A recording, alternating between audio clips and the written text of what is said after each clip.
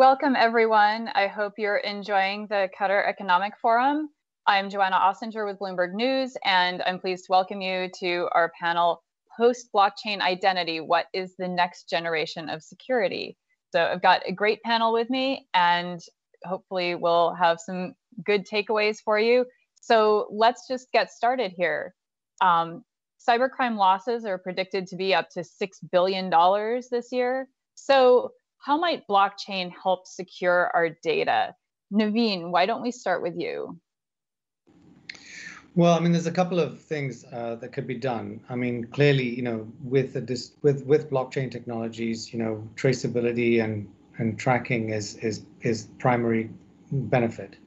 We've seen with obviously recent attacks on utility grids and in sort of gas distribution and petroleum distribution, whatever you like, all of these kind of critical industries that the ransomware attacks that have taken place have actually relied increasingly on payment through blockchain, through cryptocurrency.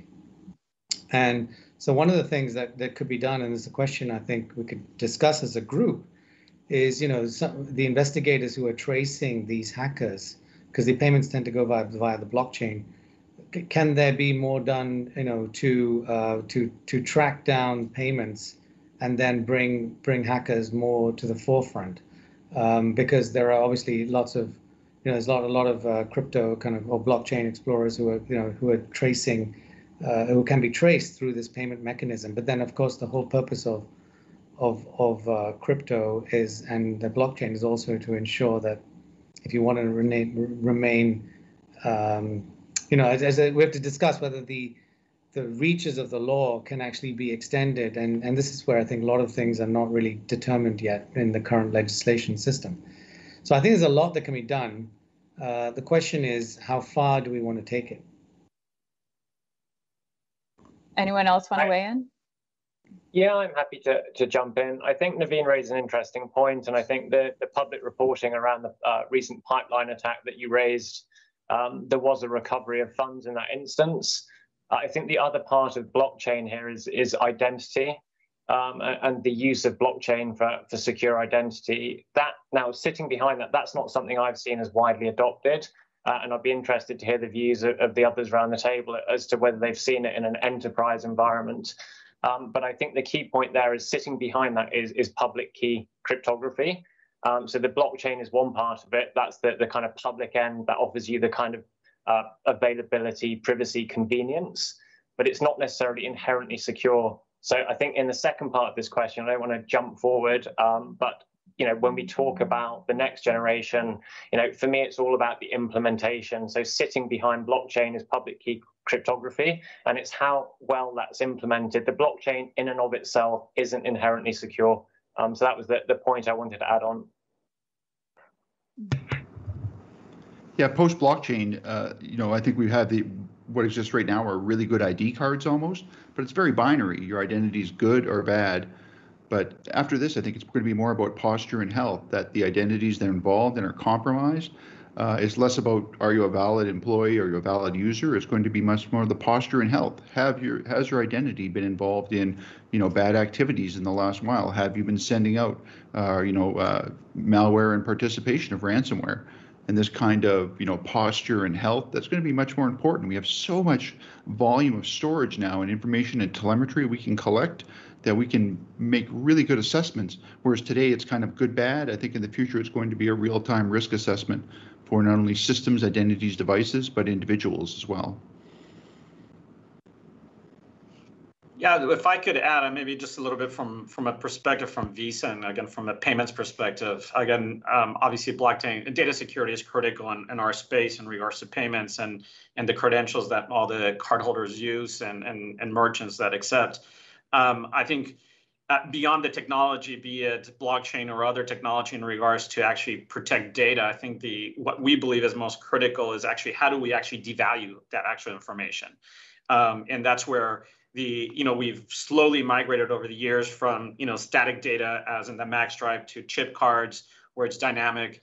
And then we're also in the e-commerce world moving more and more to tokens, something that is actually going to be that, and we've seen already great use cases. Unfortunately, there is a compromise, but use cases where the actual hackers have been able to go in, forensic companies are able to go in and prove that actually all the data that was stolen are tokens that actually provide no value. So in the future, our goal and my intention as being responsible for protecting the merchants in the CEMEA region for Visa is I don't want them to actually have to protect anything, because I want everything that they actually hold not to have any value, and then really concentrate a very small group of people or entities that actually have valuable information, and then you use multiple different types of technologies to be able to actually secure that data.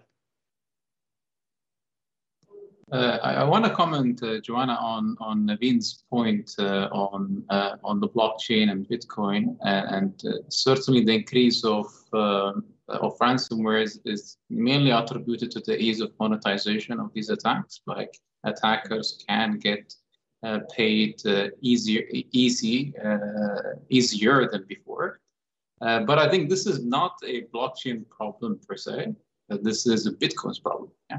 Because money can be made, but the technology itself is phenomenal in a way that will allow us to do a lot of other activities that weren't available to us before, like the likes of NFTs, the like of integrity verification, and I'm sure probably Alistair had a point in terms of the incident response and collection of forensics evidence.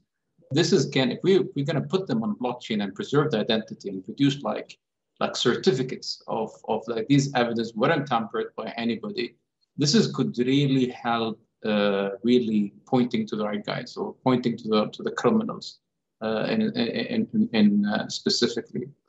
And there's also a point about the public key cryptography, which is rightly said by Alistair. But I think here is a blockchain. The phenomenon of blockchain is though the identity plays a big part of it, but the connectedness of the blocks in a certain way that you can trace back to the inception of the blockchain is really phenomenal. That you can really see the changes happened over time. And I think this is what, as Naveen mentioned, in the recent attacks where law enforcement were able to track payments because of this feature. They can see transactions have been made from party A to party B to party C, and they were able to seize and get a control over it. So I think from the outset, I think it will have some significant improvement once the adoption became mainstream over the blockchain. I think just to kind of chime in on that and add to that as well. Yeah, I think both in terms of what's been discussed about the use of blockchain for processing of payments by cyber criminals and the sort of internal use by identity. The point I'd want to pick up on is that the fundamental challenges remain kind of invariant despite the technologies, right? So with the use of cryptocurrencies and blockchain in processing of payments, it's good old-fashioned money laundering, right? I mean, the technology can be built to be pretty great at traceability, but then people set up tumblers and they find ways to disrupt the flow, and you can't really technologize that kind of risk out. And with the internal identity piece, the same sort of thing, right? Like the weak link is always the identity issuer. There's always some way you can have a wonderfully verifiable distributed framework for identity management. That's fantastic. But the good old-fashioned social engineering manipulation of humans is always going to exist. So I think I was most sort of aligned with what Greg was saying about, I guess, sort of a modest stance of saying that whatever we build with these, it's not an easy solution, and it's a sort of constant, difficult task of verifying in as many ways as you can, being as secure in as many ways as you can, doing as much as you can to constantly revalidate those identities and constantly do everything you can to mitigate risk throughout everything rather than just moments in time for either traceability of transactions or establishing of identity, I think. Yeah, and absolutely. If I could just agree and sort of re-emphasize on that, because I think one of the things we see is we all here obviously love technology. It's what we do, and we get excited by new technologies. But that adaptability and flexibility is also what we see amongst attackers. So you find some new method of security, they find some new method of undermining it and attacking. And to bring together some of the points from Khalid and Hector and Andrew, if you have the blockchain, that's great, it's immutable. But if you lose your private key, which an attacker might get to by targeting your device through social engineering, then they can impact the blockchain. They effectively take control, and we see attackers using those types of attacks all the time. They understand where the weaknesses sit. And then last point, and I will hand over, but to pick up on the point from Andrew, effectively this sort of strength in depth.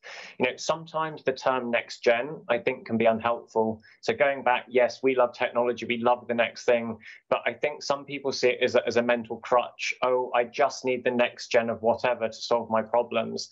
And actually, above all else, forget the technologies. Doing the basics well is what's going to matter. So all the things that we've been talking about in the security industry for 5 or 10 years, multi-factor authentication, patching, segmentation, and we can go into more depth about recent attacks and how the lack of patching effectively would have stopped the majority of those, how multi-factor authentication would have stopped the majority of those.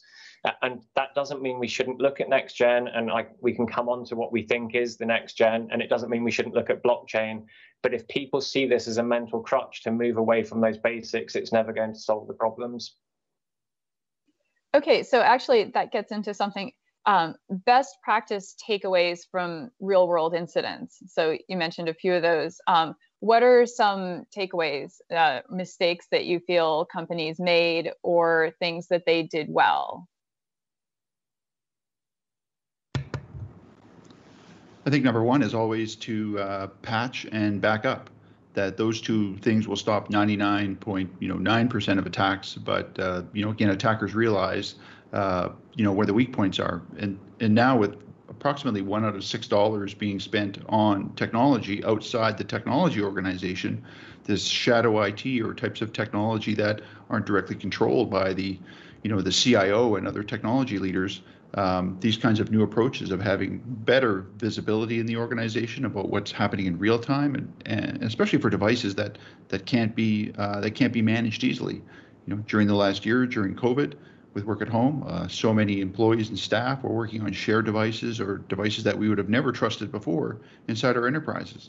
And that kind of real-time flexibility and gathering large amounts of data and trying to protect as best we can the stuff we have, but also protecting the stuff that we think we have that we don't control well is going to have to be part of that equation. Yeah, I would just echo what Alistair and Greg said. I think, from again, when we see the compromises that we see in the payment system, be it what we call ATM cash out attacks or other type of e-commerce compromises, again, it is the basics. Most of the times, one of the things that we're seeing, two growing trends in regards to the fraud space are social engineering, which was also mentioned by Andrew. And so again, one of the things that we are focused on more and more is, again, with that growing move to digital, and with the pandemic, it was just accelerated, is how do we actually do, again, going back to the authentication and identity of who's actually buying the things. The other trend we're seeing significantly, and it continues to be something, is insiders. Insiders continue to play a significant role in regards to being able to be manipulated and sharing credentials in regards to the hackers that we see in the payment system.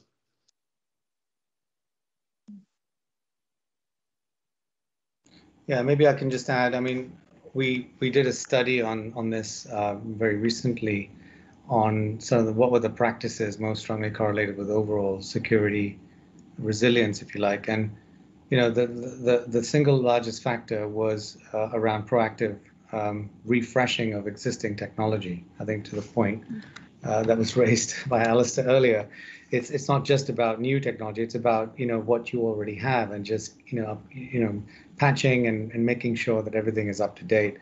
I think the other, and that was associated with a 12.7% increase in probability of success. We looked at thousands of companies across the world, and that was through the work that our MFA team did.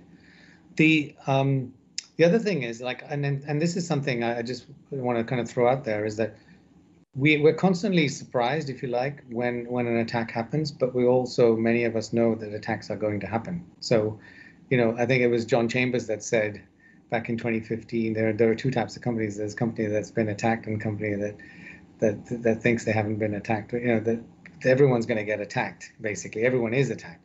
So I'm just surprised that there's constantly, almost surprised whenever there is an attack, and especially as you start to industrialize and put in place operational technologies together with information technologies, and start to expand your footprint of sensors and edge equipment that is basically connecting to your core, especially in utility industries and other kind of manufacturing industries, where all of a sudden your devices are like expanding like exponentially, and then there is very little information sharing and very little board level oversight, even at the management board level.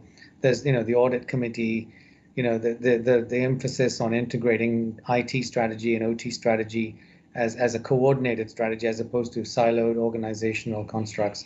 So there's lots and lots of things that can be done, and we all know they have to be done. Like threat intelligence sharing should be done, but there's still, and that's what the hackers do all the time. They share their information very, very effectively. So I'm almost like, in a way, just to be provocative, I'm almost like losing a bit of sympathy here, because it's about time actually that some of these practices were put into place.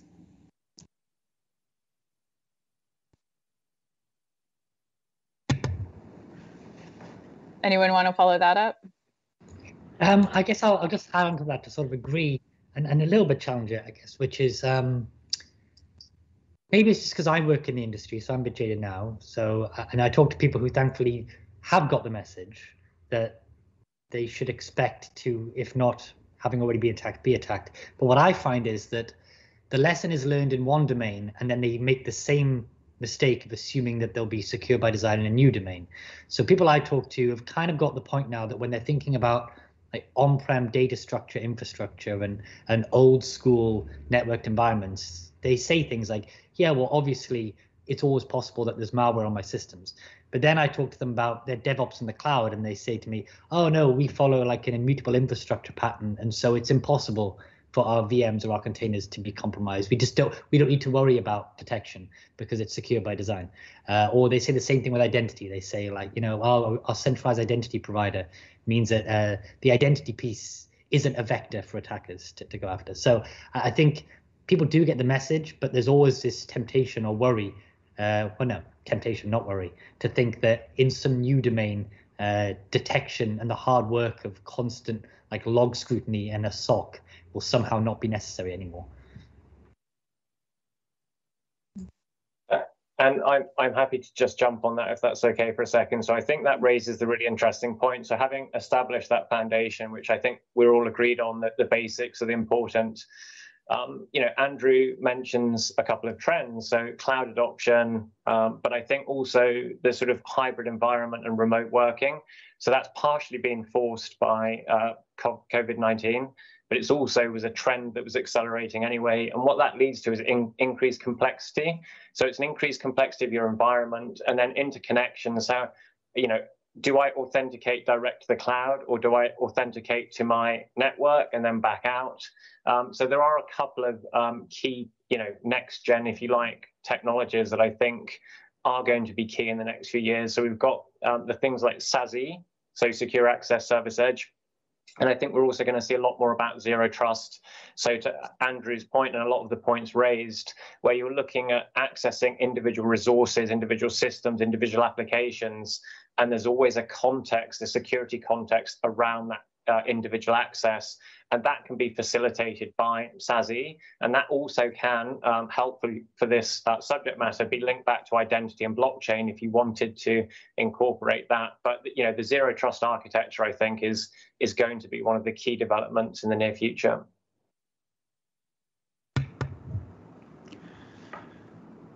We have these new architectures, and there's good opportunities there. So the zero trust is a great sort of ability to make a smaller petri dish when you look through the microscope with greater telemetry that you're collecting to reduce the attack surface.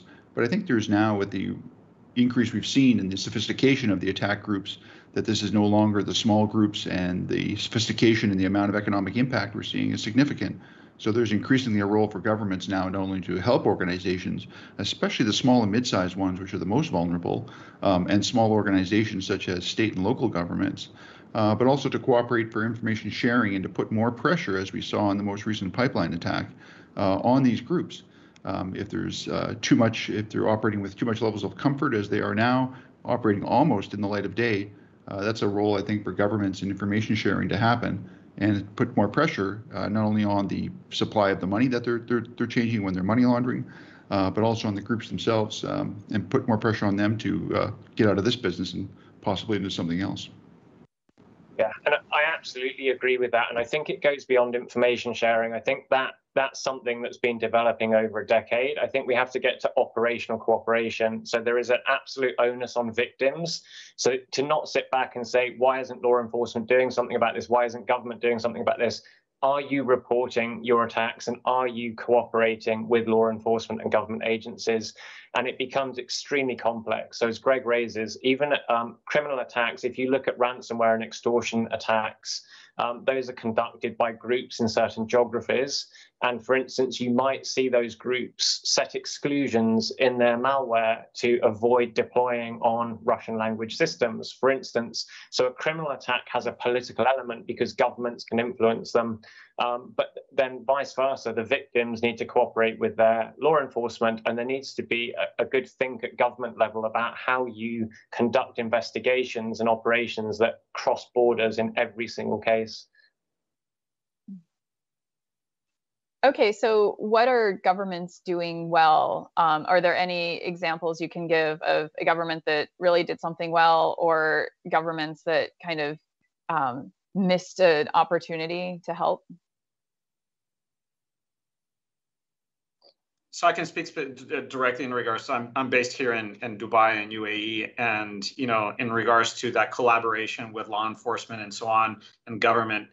We've been working and partnering very closely with the Dubai police and in developing a cyber fusion center where there's going to be multiple parties participating from the industry, the financial institutions, the payment networks, and so on. And so that information sharing and collaboration, but also that second step, and I think that's critical. Many times, I think with ransomware, it's a lot more visible, the compromise. But I could tell you from having to deal with compromise over the last 18 years with many of the largest compromises in the U.S., it took us many, many conversations to be able to actually convince that entity that they actually were compromised. Because the first thing that gets in their mind is, how do I actually protect myself and my reputation? And so many times it's denial, denial, denial. And then you have to come with the proof and the evidence to be able to demonstrate. So ransomware is a little bit, very evident than other type of data compromises. That's a big challenge. And I think I very agree with Alistair, the fact that people have to take that perspective of, if indeed you are compromised or you believe to be compromised, you have to start acting, and you have to put aside your, how to protect yourself and your potential reputation.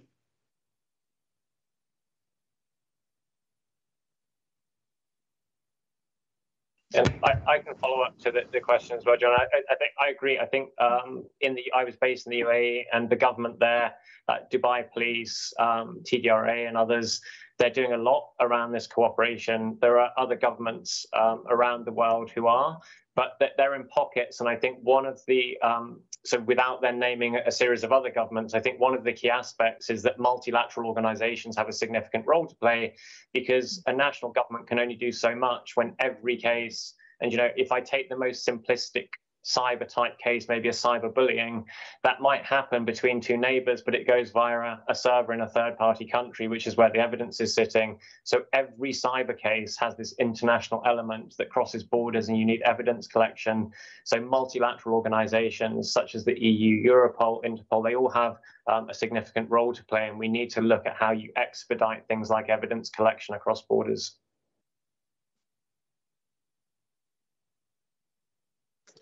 I want to add a point here, Joanna, especially on the government role. Here in Qatar, there is the host of World Cup 2022. And there has been an effort by the government to secure or to put entities on a tight deadline for them to basically be secure. And this has facilitated a lot of procurement activities and facilitated a lot of guidance to the entities to be there on time. And I think this is what the government can really do, because they can control their constituents. But once it goes across border, it becomes extremely difficult for cooperation, because there are, we know that the internet has been weaponized. There have been attacks attributed to countries to deter different countries. And the internet was built on anonymity. So it's very hard for them to attribute to a certain party or a certain body. And this is a long shot. I think cooperation will certainly take us a long way.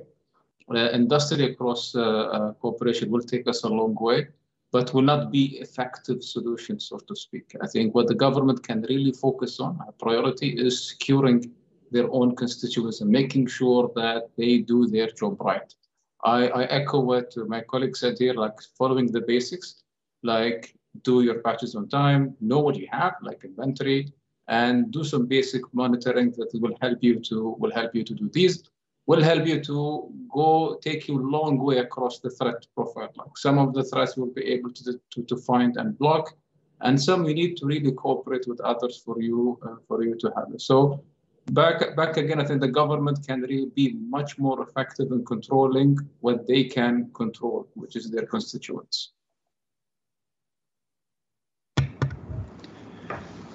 We also have standards that are emerging now, or technology we know is coming towards us that we can start to secure now, and governments can take a large role in helping make sure that is good for many countries, not just the technology developers that are making them.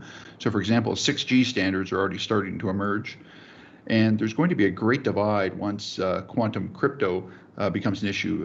Once we are we all quantum safe? So once quantum computing comes forward, a lot of cryptography is, potentially in danger, and that quantum readiness, we can start looking at that now. In fact, many, governments are doing that. But that's going to be a great divide between the haves and the have-nots. For very advanced countries are going to be ready first, and will be smaller targets.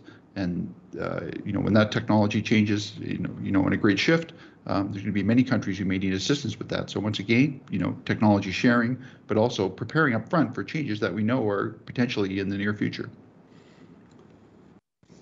Yeah, I think maybe one thing I want to add about, I'm not sure which governments are doing this, but I can say what we are lobbying with governments to do to support us on is in like two areas. One is on ensuring appropriate kind of standards across countries, because it's one thing, because cybersecurity is obviously cross-border by nature, right? But so it's all great if one country can set in place proper standards and processes and compliance, which tends to be a focus.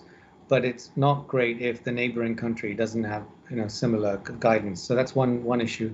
The other issue is like when governments think about are thinking about managing the cyber risk, there are so many different domains, and I think just trying to get that across and trying to make that built into directives and legislation is quite important. Like, for example, personal information is one domain that has to be regulated, and that's or has to be enabled to be protected and transparent, and people should have accountability for it.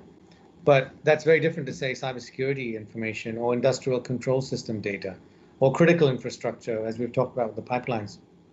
And then when you start to look at cloud services, supply chain, digital payments, online content, e-commerce, or even like AI, ML, big data, IoT data, it all requires different forms of, they're all different forms of data that need different levels of sophistication in order to protect.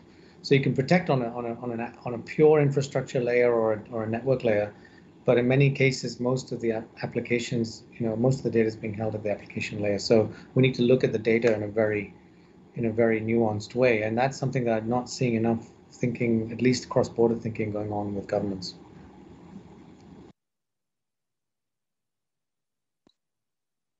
Okay, so are there industries that are at greater risk? and what are the solutions, or is kind of everyone at an equal risk? Well, it's where you get the most disruption, right? I mean, I guess whatever creates the most chaos is probably the most likely industry to be disrupted. So, I mean, if you can disrupt financial sector, or if you can disrupt, energy and oil and gas and power and utility grids, then obviously you'd think that would be the most logical place to go if you were a hacker. But yeah, I don't think it's one or the other. It's also where I think there's also a willingness to pay for ransomware, and there are some companies that are more willing than less and to pay than others. So it also depends on that as well. Yeah, I think maybe I kind of take it. I think there's industries and sectors that, let's say, your life or somebody's life is more linked and dependent on.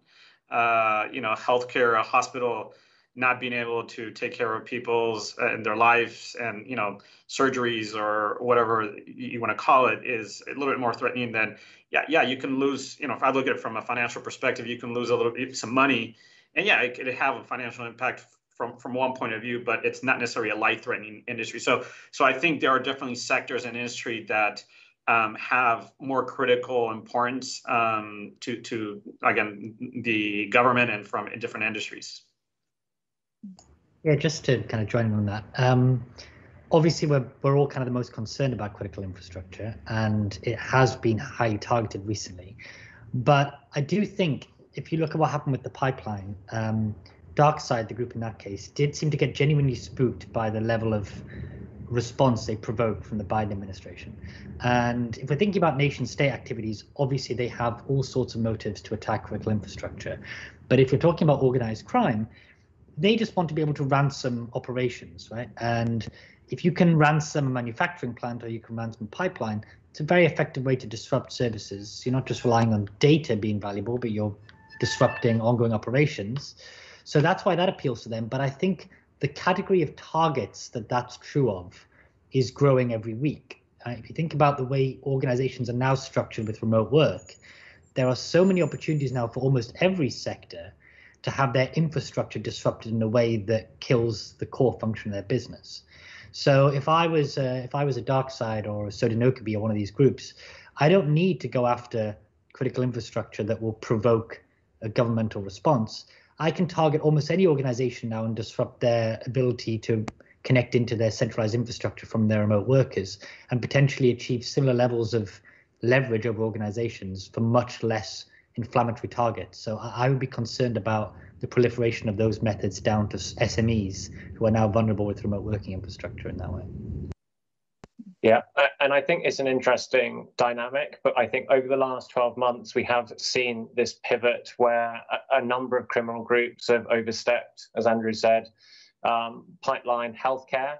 So you've now got a number of criminal groups publicizing the fact that they will not target healthcare as if, that makes them a better criminal, because they're very conscious of this overlap whereby there can be a political reaction to criminal activity. And again, back to Andrew's point, the dynamics here, when you talk about the different verticals, the different industries, they do get extremely complex. There are 5 or 6 industries that feature fairly heavily.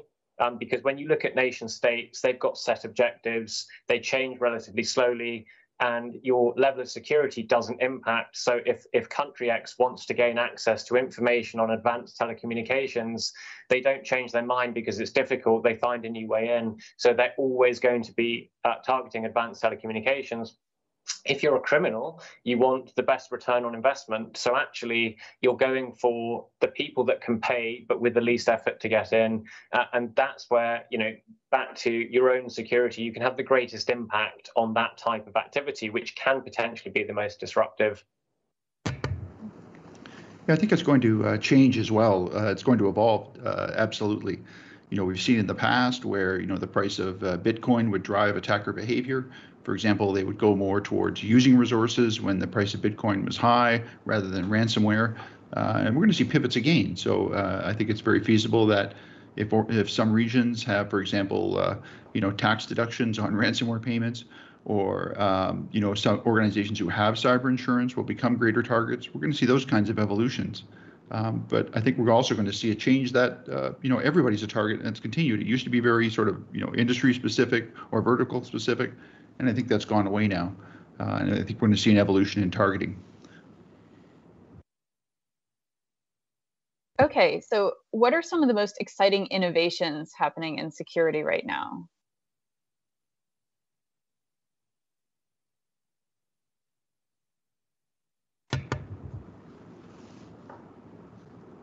I think for me, it's the use of cloud for storage to collect massive amounts of information that we never could collect before in terms of telemetry or information about attacks, to take small breadcrumbs and join them together, whereas previously we needed a very small amount of information we're very sure about. So there's new kinds of advances. So XDR is one term that's used for collecting large amounts of telemetry to follow attackers.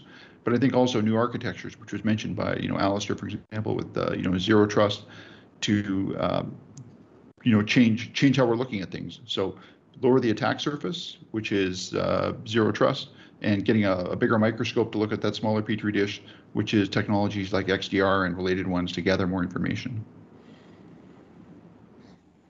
Yeah, I'd like to see. I mean, I'm tracking sort of carefully the developments around passwordless.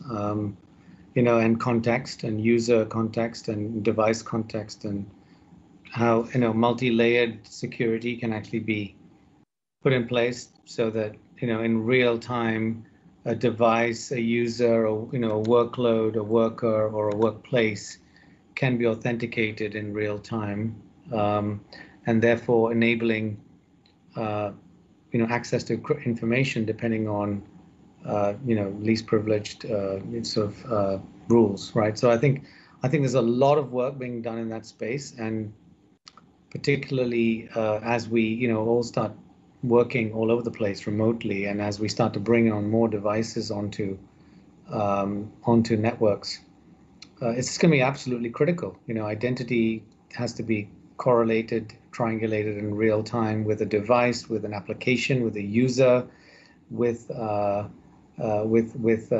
at lightning speed. So, and if you've already been authenticated through biometrics, and that enables you to access other resources with the same levels of permission, then it also improves the user experience and the customer experience of it. So passwordless to me is probably one of the most interesting developments. I'm not saying that it's going to solve everything, but I'm just saying it's a very interesting development for the future.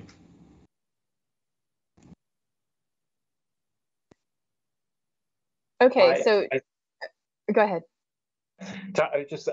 I guess was going to introduce a note of caution, which you'd expect from the security industry. I think with cloud is, again, development's accelerating, very exciting, and we've gone from compute to containers to serverless. But as ever, I think the security framework around that is slightly lagging. So Greg's mentioned XDR, but if you look at EDR, which is a sort of the foundation stone of that, the granularity you can get on an on-premises system or even a virtual machine is now massive. You can get any data you want. If you look at what's available within the cloud, most of the security solutions are primarily around configuration, and actually currently most of the issues are around posture and configuration. But as cloud adoption increases, attacker focus on it will increase, and the level of kind of detail that you need to collect within cloud native solutions will also increase. And I think right now we don't have the number of solutions and the depth of visibility in cloud, and particularly in the kind of extreme end, if you like, the sort of container and serverless that we do anywhere near as we do on premises. So that's going to be a kind of huge development for the security industry. Okay, so does anyone have advice for the audience here? Anything that you think people really need to be doing, things they need to be thinking about for their companies? I think to just come off the back of what Alistair was saying there, I'm always very wary, given that I represent a vendor, and giving advice that just sounds like transparently commercial. So to try and not do that, what I would say is, I think the fragmentation of the business across different cloud services is a huge problem. And picking up on what Naveen was saying about tying lots of things together, the idea that we need more maturity in cloud, my one big bit of advice would be to organizations to try and make sure that whatever your security solutions look like, whether it's preventative, detection, response, whatever, to try and do everything you can to reassemble those fragments of the business, if you like, into one consolidated picture, understanding, and like framework of responding to stuff, so that you're dealing with every cloud service environment as part of one strategy. I think that's the biggest challenge that the organizations I work with face. It's just too fragmented at the minute. I would just say that, as I think early on, I think Alistair, somebody mentioned, authentication is going to be critical, and I think mentioned also, and digital identities are going to be critical, and so I think key areas and things that we think about are again, how do we make sure that every system that is being developed is interoperable? And then there has to be, while there is standards that are created, and like we create many standards in regards to data security, I think a lot of it comes down to the rules and the actual regulations associated with that. So as more of these trusted identity kind of platforms are created, who takes responsibility and liability associated with the different parties and the reliability, and if I'm an entity that is actually identifying an identity provider, and somebody's reliant, who takes that responsibility if the information is incorrect? And so I think that is going to be something that is going to be important as we continue to move to authentication, and identity as being something critical for the future. Yeah, I'd probably say two things. I mean, not sort of like technology related, but more process related things.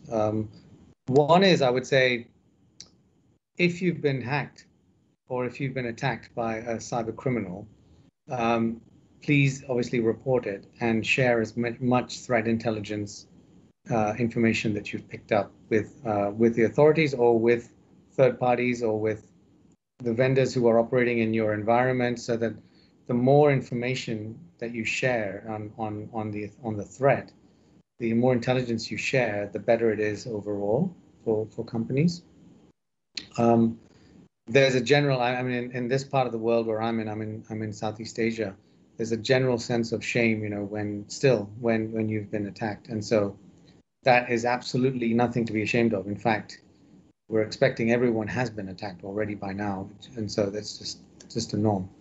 The second thing I would say is, go get your if you're a security researcher, or you're a person in the organization that's tasked with protecting the organization, go and ask to meet your management team or the board, and ask them to be trained on security fundamentals, or even advanced security, or even ask them to be certified in new security technologies themselves. I mean, I don't think it's enough for management teams to manage. I think they need to be also understanding and enforcing policy, and therefore they need to be leading by example and learning about the technology to start with. So that's another thing I would do if I was junior in the organization. And